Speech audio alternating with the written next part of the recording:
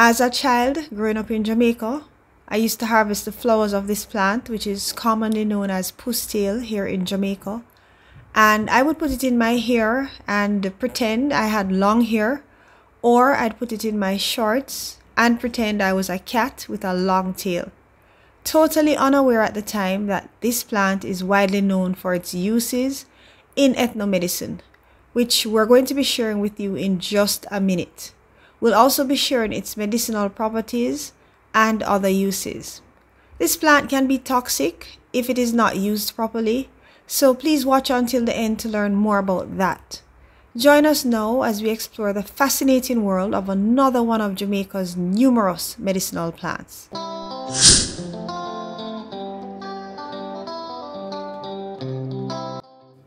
So the scientific name for pusstail is Acalypha hispida. And apart from pusstail, it has other common names in different languages. In English, some of the other common names are CHENILLE plant, foxtail, red cattail, red hot cat's tail, and monkey tail, among other common names. It is a part of the Euphorbiaceae plant family. The genus is called Acalypha, and this genus comprises of about 450 to 462 species of plants.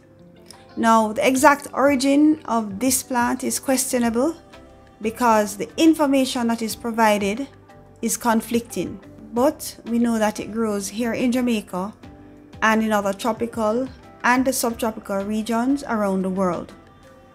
In Jamaica, you will see it growing mostly in people's yards, and sometimes you'll see it growing in other green spaces.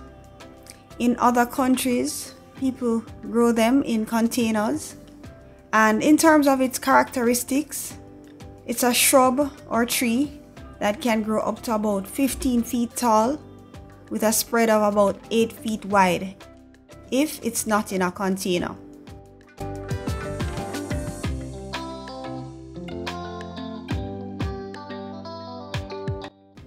The leaves are heart-shaped and they have serrated edges and a pointed tip. They are also alternately arranged on the stem, and the petiole, which is the part that connects the leaf to the stem, is long. There are usually different sized leaves on the plant, and some of them can get pretty big.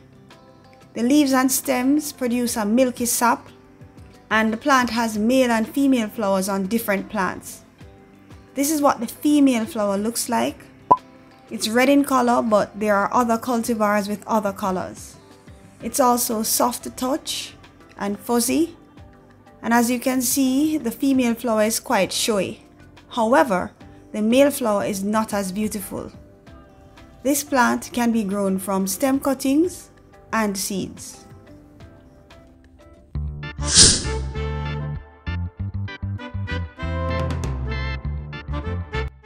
Studies have shown that the plant has alkaloids, also tannins, saponins, flavonoids, glycosides, phenols, steroids, and hydroxyanthraquinones. The plant has also been shown to have anti-inflammatory properties, antioxidant, hypoglycemic, antimicrobial, antifungal, properties that can kill trypanosomes, which are parasites. It has also been shown to have cytotoxic properties, and alcoholic extracts of pusstail have been reported to be biologically active against some types of bacteria.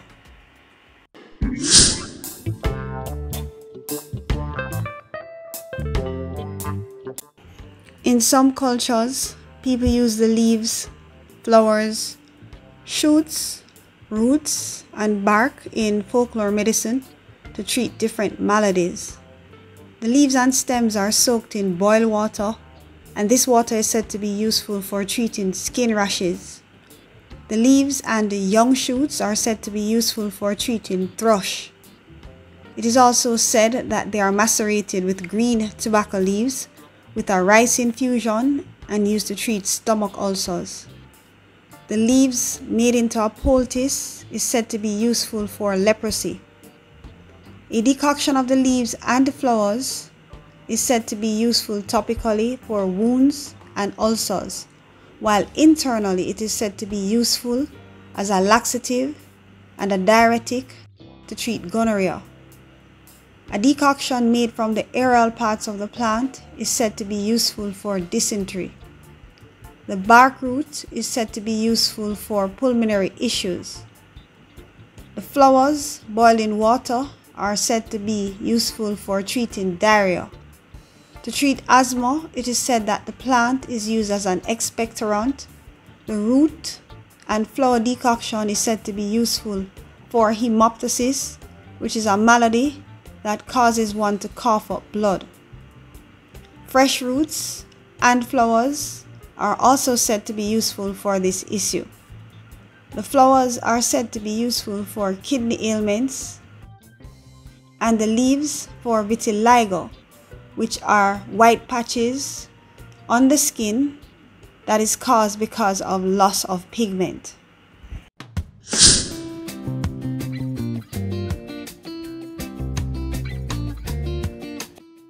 Puss tail is grown as an ornamental plant. Some people use it as a hedge. It is said to be an air purifier. It is said that the plant is considered to be sacred in the Balinese Hindu culture, and the people from that culture use it in their religious ceremonies and offerings.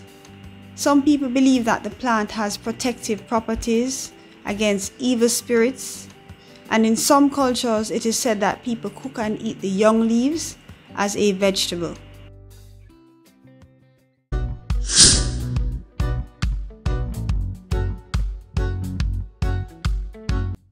The leaf and stem sap of the plant is said to be poisonous and can cause indigestion, nausea, vomiting, and diarrhea. It is also said that the plant contains a substance that is called hydrocyanic acid, and this can cause vomiting and respiratory distress if it is ingested in large quantities, and that contact with the flower may cause skin irritation or allergic reactions in persons who are sensitive. That's it for now, guys.